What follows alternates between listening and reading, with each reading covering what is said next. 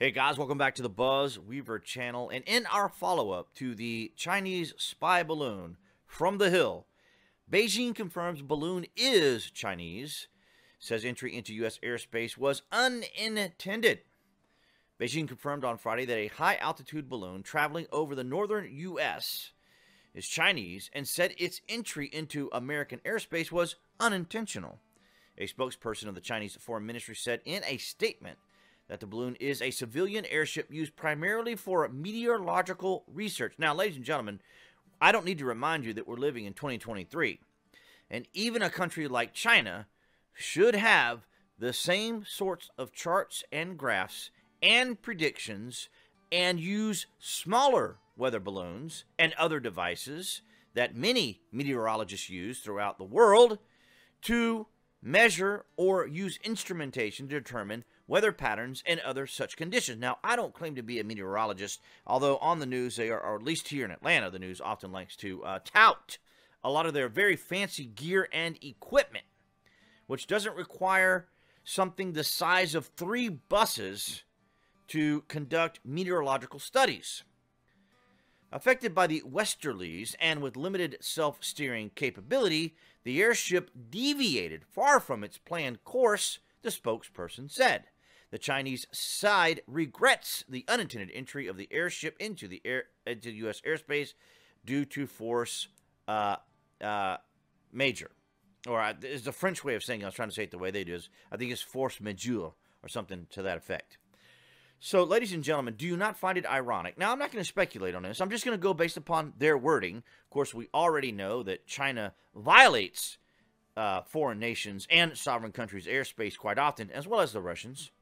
So I find it particularly interesting also that if it's a meteorological balloon, would it have not have been a point of interest to the meteorologists in China that perhaps sending this balloon at a certain altitude in a certain position would then blow it towards the United States, or potentially blow it towards the United States thousands upon thousands of miles away? And what was the determination of the balloon's time period in the air? Could it not be adjusted? Could it not be set for a certain distance and time? It's really fascinating, all the particular questions that arise from this. Now, I can understand that here in the United States, the military is concerned about its size and doing something towards it, causing damage and debris fall into the United States. Now, I am not sure how they would calculate all that or determine how they would capture it. I just find it fascinating that the amount of money that we spend on air defense in the United States, that this either wasn't caught earlier or seen coming towards the United States, especially when it's the size of 3 buses. So I find it quite fascinating, because if we go here to the Daily Mail UK, you can kind of see the trajectory of the route of the Chinese spy balloon. The Pentagon says there are 450 missile silos in the United States with 400 missiles that can be deployed at any time. Okay, for what reason? For what? What are they going to use them for? Other missiles? And not balloons or other devices or craft from foreign countries that could be sending these over here. I'm sure the CCP is incredibly delighted that they're able to agitate the United States this way, because they do it all the time in Taiwan, as we covered here on the channel, and as we have been covering on the channel for several years, China's incursions and behaviors and antagonizing, essentially poking the bear. And then, of course, if a nation responds or a country responds in some particular way, they want to feign victimhood and pretend as though they were simply doing one thing or another.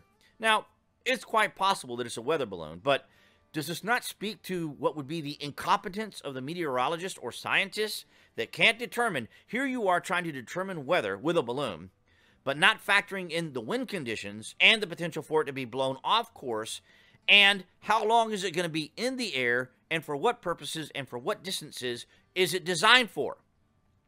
So none of that was considered. I mean, I'm not an engineer. My father is an aerospace engineer. Maybe he could chime in. But these are just basic common sense things that people would ask. You know, not to mention the fact of what sort of message does this send to Russia as well? Seeing that, oh, wow, a balloon of this size carrying a payload, or as big as 3 buses, could potentially carry a gigantic payload. I mean, why fire rockets that could be tracked by the 450 missiles that we have here when you can just float it over? Especially an EMP. You float an EMP over here in the United States and set off an EMP and knock out all the electricity here, the United States is done. I mean, we're living in an age where people think that all you do is go to a grocery store to get food, that it doesn't come from a farm, that it isn't packaged, that it isn't sent by truck or transportation to other parts of the country. It just shows up at the store. You just go to the store and you buy it. It's extraordinary what we're living through right now. And of course, if you haven't already, be sure to check out the previous video that I will link now up here in the top right-hand corner. You guys can check that out, or I'll link it towards the end of the video. I'll link it earlier in the video to be there in the video for you guys to check out. But nonetheless, this is our follow-up. Find it fascinating. I will continue to keep an eye on all of this, as I'm sure the CCP is absolutely delighted, and Russia probably equally as delighted by all that is going on. The vulnerabilities that this exposes is absolutely extraordinary. I mean, just all of the things, all the data. Even if it's a weather balloon, think of all the data and information the Chinese and Russia are gathering from the response of the United States. It's absolutely astounding. Thank you guys for all the support, the likes, the shares, and the comments. I appreciate it, as I am putting out lots of content just to be able to stay there in the means of the AI, within the parameters of the AI and the way it works. But nonetheless, guys, I'm going to ramble and I digress. Thank you for the likes, shares, and support. Appearing there on the screen, that would be the channel icon. You guys can click on to subscribe to the channel, as well as to get notifications when there is additional content here on the channel. And I'll see all you guys in the next video.